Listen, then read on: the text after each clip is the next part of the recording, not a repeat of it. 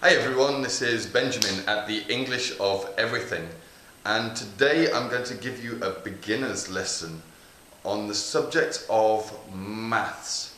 If this video is too basic for you or you know these things already, I'm going to post a more intermediate, higher level video, and if you'd like I'm going to put it somewhere here and click on it and it will take you to that video.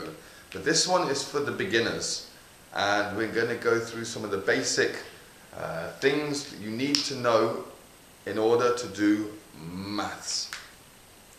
Now, the first thing we're going to do is we're going to learn the word sum.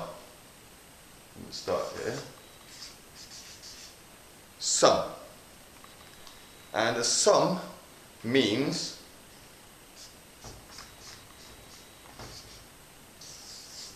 this is a sum.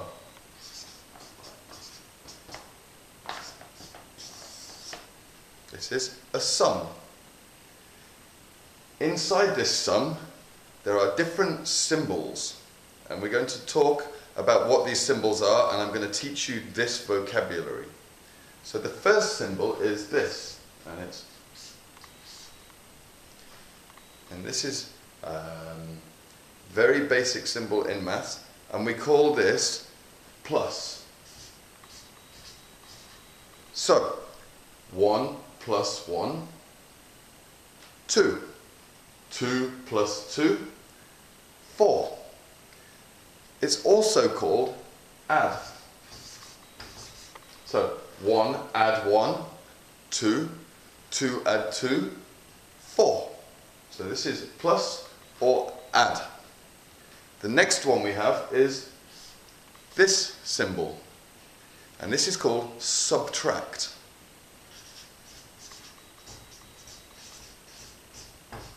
Subtract. It also has a couple of other names as well. One is minus, and one is take away.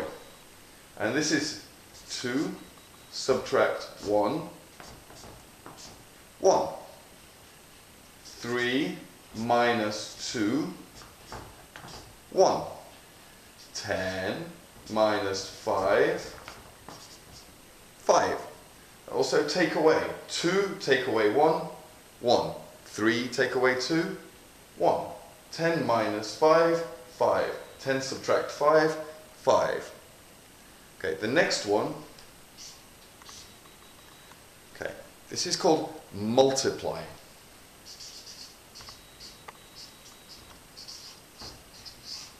So 2 multiplied by 2, 4. And also we can say multiplied by. So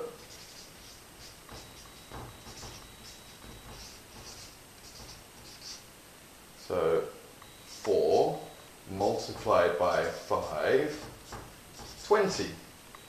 And also we can call it times. 2 times 2, 4. 4 times 5, 20. And the last one of these 4 is called divide. And when we use it, it's the same as multiply. Divide, multiplied by, divided by. So 4 divided by 2, 2. Because 2 goes into 4 twice.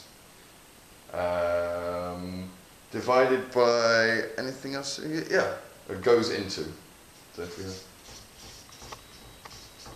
So 2 goes into 4 twice. The other symbol is this one. And this is called equals.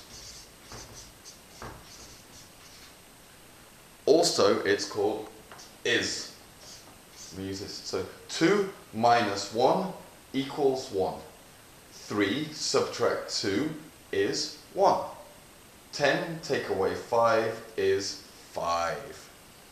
Okay, so these are the basic 5 symbols in maths. So we have plus, subtract, multiply, divide, and also we have equals. Okay, couple of other small things for you. We have two groups of numbers. The first one is 1, 3, 5, 7, 9, 11, 13, 15, etc., etc. And the second group is 2, 4, 6, 8, 10, 12, 14, 16, etc. This first group we call odd numbers. And the second group we call even numbers. And odd means there's always, you can't divide it by 2. So even you can divide by 2. 2, 4, 6, 8, 10. Odd you can't divide by 2. So these are odd numbers and even numbers. Okay, well, some other things for you.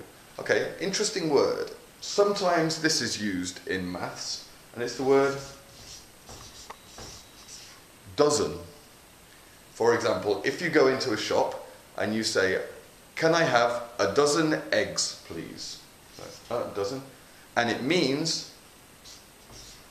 12. And a group of 12 things. Can I have a dozen eggs? 12.